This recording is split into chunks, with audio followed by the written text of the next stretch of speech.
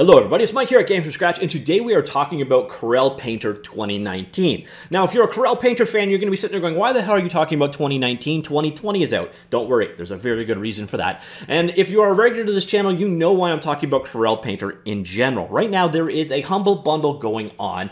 I covered it in some detail in a previous video, so I'll do just a very quick gloss over. But as you can see, the big star of it here is Corel Painter 2019 and a number of different brush packs, including Mega Concept Design Superheroes, Particle Shop, and Animation. On top of that, you can get a plugin that enables it to work in Photoshop and in Paint Shop Pro, which you also get as part of this bundle. The key thing to notice here is $25 for Corel Painter 2019. So if 2020 is out, and yes it is, you'll notice that Corel Painter 2020 costs $500 Canadian, so probably $400 to $425 US versus $25 USD. And you might be thinking to yourself, okay, but I want the newest and greatest version. Well, there is still reason to stick around, because if you notice from the launch screen, there is something here that says upgrade. You click that and you will notice for $147 Canadian, so about 110 USD, you can upgrade your $25 version to the newest version. So you Americans out there,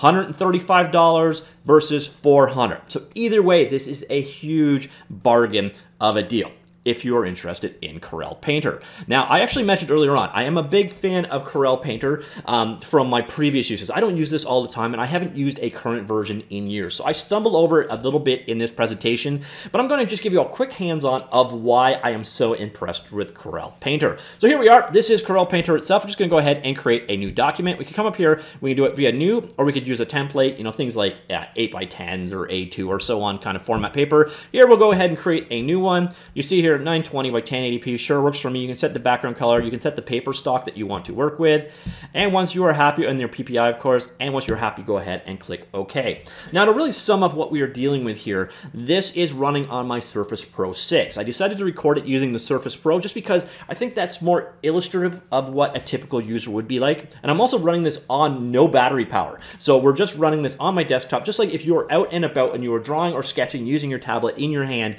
that is the kind of performance you can expect to see. So this is an i5 Surface with 8 gigs of RAM, and it gives you a good idea of the kind of performance you should expect from Corel Painter. And most of the time, it's very good, but sometimes when you're dealing with special effects or filters, it gets a little painful. Now, here's your default drawing area.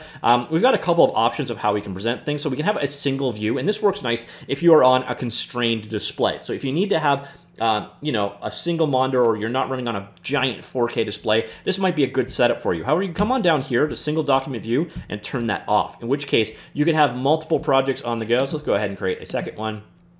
Sure, we're all good. So we got Untitled 1 and Untitled 2 going on, so you can have a multiple document view. This is something kind of becoming a legacy feature. Now everything is either moving towards tabs or single document. I actually kind of like having side-by-side views like this. But again, we can toggle back to where we were. Now, another option we've got, especially if you're just drawing, you don't want all of this interface in the way, you can go here into presentation mode, and you'll notice we are now full screen, plus our menus are completely gone. So I'm going to turn that off for this demonstration, but if you want a full-blown natural sketching kind of experience, it's there for you. So we're going to go up here, we're going to switch our brushes, and here's the real main star of the show. This is where you will find the majority of the love for Corel Painter comes from. So see here, we've got a ton of different brushes available to us. We're going to start with the default. So we're going to come down here, we'll go to pencils, pens and pencils, and you'll see you've got like calligraphy brushes, pens, various different pens, lazy sketching, leaky pens. I was going to go ahead with a pencil. We're going to switch here down to a black color, and there is a natural draw line. This is using the Surface Pen in this particular case. If you're using a Wacom tablet or Surface Pen or anything like that, it works quite nicely. Now, do keep in mind, if you are using something other than a Wacom tablet, you actually have to configure for that. Go into Edit, Preferences, go to Tablet, and switch to an RTS device as opposed to a WinTab device. So we'll switch that over, it works just great. You've also got the option of turning on and off multi-touch. We'll get to that in just a second. But as you saw, strokes are pretty good. It's actually, there's no lag going on at all. If I do a light stroke, you see, it's also got tilt support, as you can see. So if I do some thatching, so you can do your shading. You've got different pressure, darkness. It's very responsive. So if you're here for drawing, it is a very effective option. Now, as I mentioned earlier on, there's also multi-touch support. So if you're dealing with a touch monitor, I can do a pinch to zoom to go in, performance stays solid, and I also can do a turn. So if I'm doing my close in detail work, I can zoom in, and then there you go. Once again, good performance, zoomed in. A very nice media to work with. On top of that, if you're all about getting your straight lines, you can do a reasonably straight line freehand.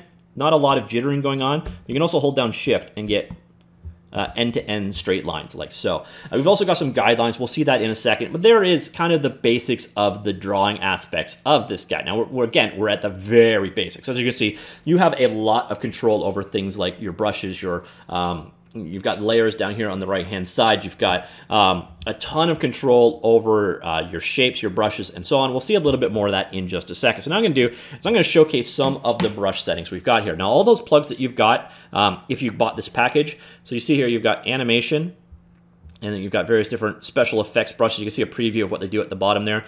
That is one of the things that was added. Concept art is another one. Now, some of these require a specific kind of layer to operate on. Just to be aware of that. So that is one of the ones that you get. So things like fire, atmosphere, flare, sparkle, turbulence. Then we got manga brushes over here. So you got, distorto, liquefy, inky sketch. So there's an inky, so we'll do an inky sketch. All right, here. So there you see, and then you'll see that it blends with itself when you run through it. So if you're going for that manga look, you can get different brushes in there. So on top of that, what's the other plugin we've got going on? Another one of these was, superhero. In superhero, you see damage, darkness, discharge, fairy, firefly, things like, so you get laser beam. I don't know if laser beam works on a default channel. I always have trouble with some of these. Yeah, so I don't know the specifics of getting laser beam to work. Yeah, it's interacting with the background. So you see there is laser beam on another surface. So if you wanted to score a laser beam effect over something, that's what this effect would be for. On top of that, we've also got that particle brushes. Go away, O'Reilly. So let's go here. We're going to do layers, and then we're going to do, actually, I don't even think we need to do it in a specific layer. I think it will create one for us. So we're going to go over here. We're going to go to, hopefully I don't screw this up. Come on, drop down. Particles. Like so. And here you can see a number of different particle-based special effects. So let's say we wanted to add some fur. Let's do like a red fur, and then we just paint, and then it paints in particles. Now my colors are swapped. Like so. So then that's what particle painting is about. Now this is one of those areas where you can actually start getting into some pretty awful performance as a result. Now let's just go up here and create a new document. So, and we could do it here. So see, you've got various different options there, but we'll stick to the defaults again. What I'm going to do, so you see you got your layers controls over here in the bottom right. I'm going to come up here, go to layer, and I'm going to do a new, no, I didn't want to do liquid ink. Let's do it again. Layer, new, thick paint layer. Like so now we're painting with thick ink. Now you see I've got my ink layer underneath, but I'm going to showcase thick paint. We'll come up here, and we'll go down, drop down, and this is where it really shines, is in the paint effect. So we're going to go here, we're going to pick thick paint. There we go, thick paint. Here, and let's go get the tube. So we're going to just slop some paint tube right here, and I'm going to come down here. I'm going to switch over here to a mixer view instead. So you got some pretty good control over your color pattern going on. I've got a lot of fine-tuned control, but here we go, and we're just dropping ink on them. So it's as if you were painting ink on a canvas. So again, your performance is very nice, and there's the thing about this program. If you're going for the natural media look, there's some pretty cool abilities in that regard. So we come back here. So now we've got our ink to work with. We can grab a palette knife. I think I missed. I did miss. Palette knife like so, and then we can just start smearing through it, and you can start creating your paint type effects. Now, I have no competency with real-world painting, so don't expect me to have a lot of competency with digital painting either, but you got all kinds of tools here for oil style paintings. On top of that, we've got texture painting, or we could do pattern painting. So let's see, we come here and go to pattern pens, like so, and then we'll go pattern pen soft edge, for example. And now I'm going to go back to our canvas, and now we need to open up a new window. You're going to find there are a ton of windows hidden away here, but now I need to just find it. So that is under palette drawers, patterns. And here you can see we've got a selection of patterns over here. We could go over here to our pattern library, for example, and let's say we were drawing some, I think that's grass. I mean, we'll do whatever that pattern is right there. And you'll see you can actually paint with patterns. So this is actually really useful if you're a texture artist and you're trying to do like a repeating pattern. And then come down here, you got some of the things that you would expect. There we go, another one. There's another option very similar to this, but for painting with textures instead. Again, very useful if you are a texture artist. So if you're using this for texture mapping, you need to add the detail like wallpaper or here, we go zipper, very classic. So you need to add a zipper in, and then the brush does a pretty good job of dealing with other surfaces and other underlying surfaces. We can move our canvas over top of the ink. But anyway, so that is texture painting. And there was also the other version of it. So we had, let me just bring up palette drawers so you have an idea. So you got particles, you got textures in here as well. You've got photo art you could bring in. Oops, I missed.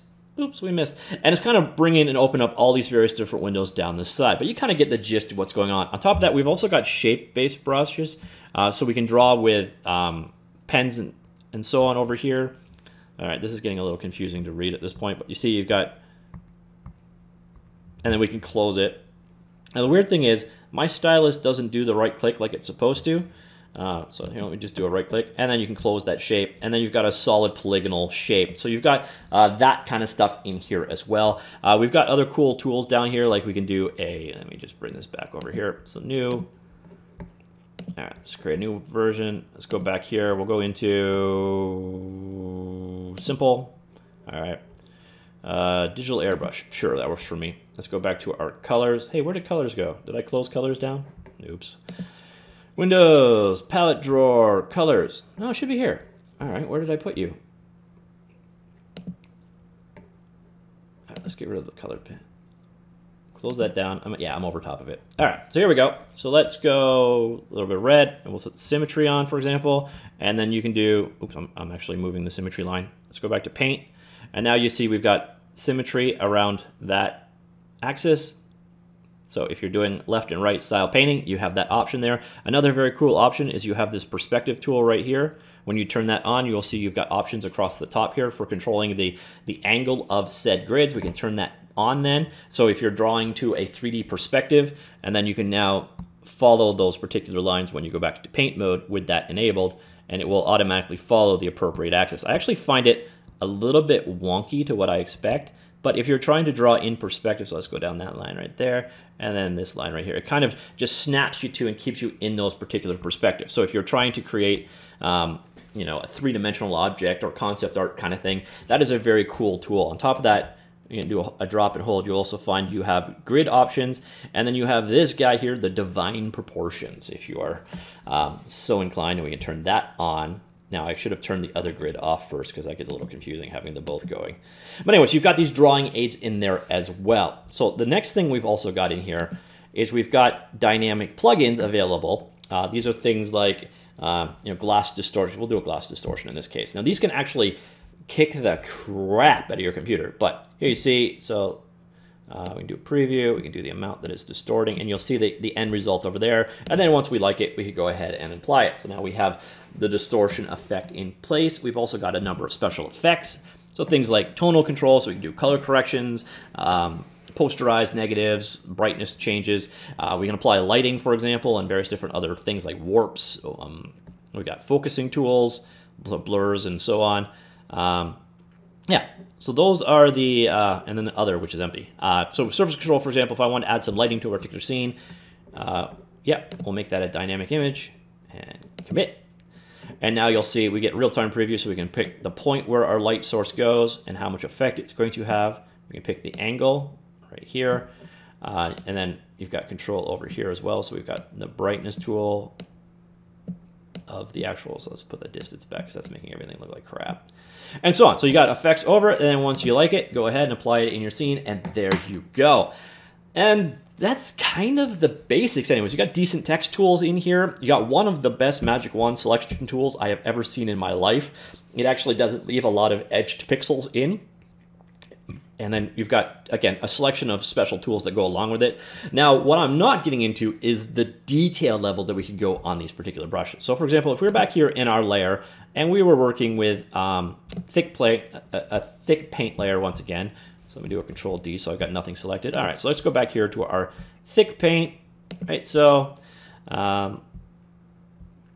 and drop some paint in our scene. Oh, we still got symmetry. Oh, and we still have the divine grid on. All right, just a sec. Let me just turn that off. That's going to get confusing. All right, go away. All right, so there we go. We got our paint to play around with. So now we could go ahead. Let's pick a brush here of some kind. Bristles, bristle, bristle, bristle, bristle, bristle, bristle. There we go. Grainy bristle. There. So we've got just kind of our paint settings going on. Well, you'll notice if we actually got this guy out here, and then we bring out the layouts for our thick paint, you will see we have a ton of control over this actual. We can change the way that the clumpiness of our painting. We can change the palette knife settings if we were using a palette knife, with the bleed amounts, the density, and so on. So every brush has a huge amount of control over it. Now this could actually get a little bit annoying if you're not really immediately aware of what you want to do. The cool thing is we've actually got some predefined setups here. So if I come on over here, oh yeah, we also do this. So we hit tab at any time and get rid of the UI. So I got my selected brush going. So if you want even more, you turn presentation mode on and then hit the tab key, and you've got a pretty clean lined painting interface. But we come up here and we can go ahead and go workspace. Oh no, layout, sorry. And you'll notice here we can also do a quick layout so we can snap between them, but you've got these defaults. So if you're working on manga, we can come in here, go to manga mode, give it a second because it's basically reloading the user interface at this point, but you'll see all of the settings, like the configuration. So you're going to switch between brushes a lot, so we've pinned that out here. We've got colors and layers, kind of amplified gradients that we're going to use a lot. Blending and glazing are all set up for you now. Instead, if you're coming in here and you are working on concept art, go ahead, we'll click that out instead, and then you're going to see a completely different set of UI windows configured for a common workflow. I guess concept art and manga aren't really all that different. So instead, let's say you came up here and you were working on, say, fine art, so more of a painting kind of style. Do that, and once again, it will reconfigure itself with all of the detailed settings available. Now, this obviously you're going to probably want to have a bigger display because this is a little hard to see at this point in time.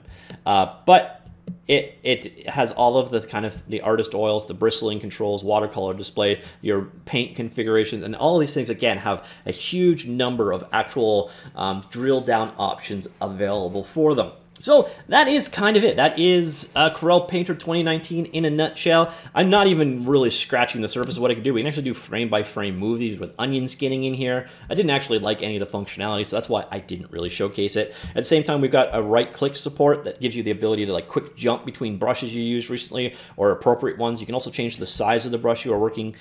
There's a quick jump right here. So dragging over it, we got this drop down here for doing it, as well as you can just put your number in. Same thing here with your opacity for quick settings. So there are a lot of things that you don't need to jump through all these menus to do. Very common things that are all available right up here at the top. But again, if you want, you can come in and you can go, again, turn presentation mode on, hit the tab key, and you've got a nice streamlined interface. And once again, if you've got a touch device, you can come in here so you can do your painting, your drawing. Oh, you know what? In tab mode, multi-touch doesn't work. That's interesting and annoying. So anyways, you've got this ability to come in here and then notice how the paints are the brush is interacting with the paint globs. That is the natural media aspect of Corel Draw Corel Painter that I've always been impressed with. Now, if you've got something like, again, Procreate on your iPad or something similar, that is very similar. Ooh, we crashed too. So there are stability issues as well sometimes. But anyways, that is Corel Painter 2019. I'm just impressed with it, to be honest. I hope that at least a few of you found it impressive. It is, again, a complete no-brainer for 25 bucks, in my opinion, if this is the kind of stuff you're doing. If you are on a Windows or Mac machine, you are doing a lot of sketching type work or natural media painting type stuff, it is a good choice. It may not be the best sketching out there. There's a lot of applications that do that kind of stuff, like Sketchbook, which you can actually get for free right now. And of course, you've got open source options like Krita. But when it comes to just raw media, replicating real-world art forms and the interaction between the brushes, as far as I can tell, nothing really beats Corel Painter on the Windows machine, especially for 25 bucks. So anyways, that's it. Hope you found that interesting, and I will talk to you all later. Goodbye.